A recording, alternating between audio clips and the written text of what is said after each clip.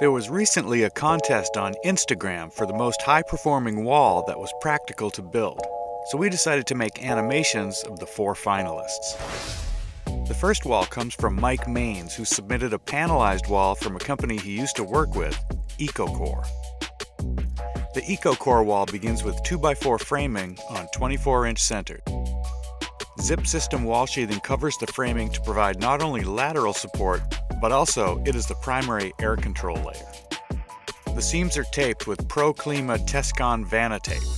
Because the layer isn't a water control layer, any tape will work, and while Pro Clima Tescon Vana is harder to say than zip, it's also less expensive, so worth the mouthful.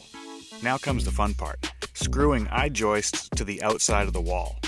The I-joists are capped with a strip of zip sheathing top and bottom before installing the exterior WRB and dense packing the cavities full of cellulose.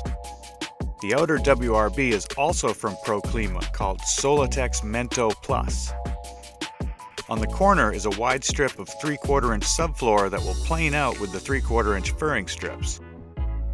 Dense packed cellulose will pillow out, so Ecocor uses 2 layers of perpendicular strips to create the airflow and positive water drainage behind siding that'll be fastened to the furring strips.